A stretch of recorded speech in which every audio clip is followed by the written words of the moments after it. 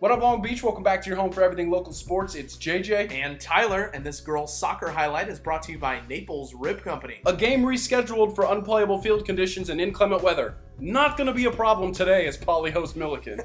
No, not at all, JJ. The Rams coming off an impressive draw against Wilson. The Jackrabbits happy to have goalkeeper Imani McDonald back in on her toes after club responsibilities kept her out of the Jackrabbit lineup. Club not as physical as Long Beach soccer. Either way, no trespassing on McDonald's farm. Oh my, that's where the football team practices, and McDonald has been watching. Everybody would get up and be okay, but McDonald needed to be ready for these set pieces. 17 total fouls in the first half, and she was.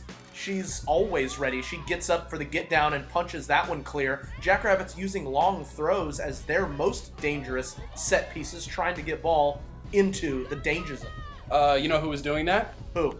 Lana Lana Hudson putting the ball in the danger zone. But it's 0-0 at the half. Only 6 shots on goal combined for these two teams. Mostly set piece action. Best performance of the day was from the Jackrabbit defense that limited Alex Karlowitz to some ambitious chances. But Carlo sets up the best chance of the day. 67th minute, Jacqueline Ingram, good touch, good go, better save.